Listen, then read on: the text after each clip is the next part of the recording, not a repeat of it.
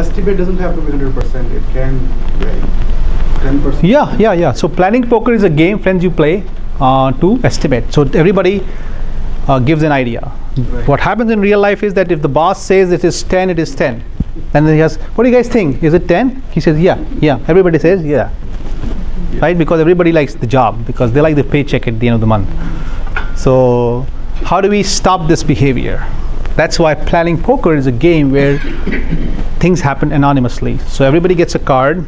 And has anybody played planning poker?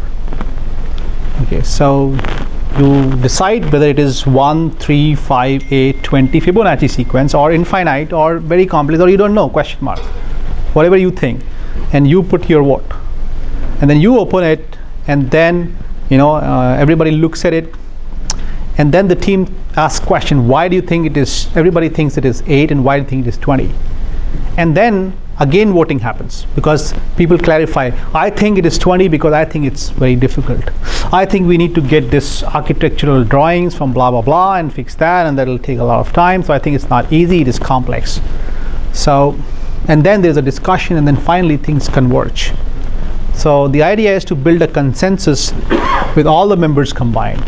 So by playing that game you can come to a consensus so that people mutually agree. And more than that, let me ask you this question. If everybody is agreeing, the chances of implementation are easier or more difficult? Easier.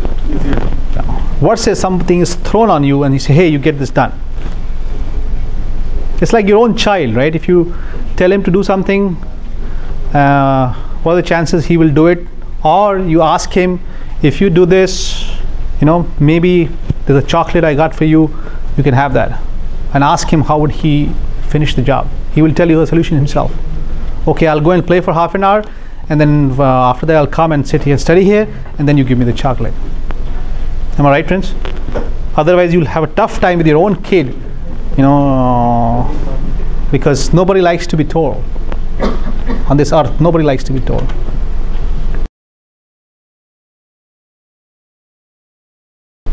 So create a burn down chart like this. How much is the remaining time and how many sprints? So burn up and burn down. Burn up is like cumulative. Burn down is work remaining and time remaining. So you can have burn down for sprint, or you can have a burn down for the release. And burn up. Burn up also you can have for the sprint, and you can have for the release. So in the burn down, the idea is, what is the expected? We have 240 story points. In this case, we have seems like how many? 85 points. And how much time we have? 2 weeks, 15 days. So then you track it, how it is happening.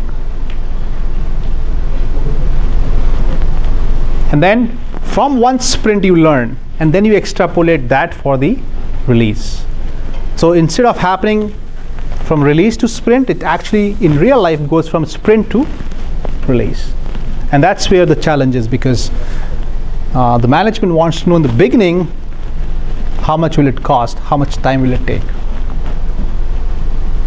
So you learn from your sprint, you get a velocity, and then you extrapolate that, and you say, okay, I'm going to finish this release in 6 sprints, and it's going to be spread over 3-4 months. And you can plan at a higher level. Now, if you have 10 different teams and they all integrate together and build a product, how do you apply Scrum? That's a question a lot of people ask. The answer is Scrum of Scrums. There's another framework called SAFe. I think somebody was talking about SAFe. Yeah. So Scaled Agile Framework has an answer to that. SAFe or LESS is another one there. DAD is another one there. There are many of them. But you can scale across program, portfolio, enterprise level, vertically or horizontally.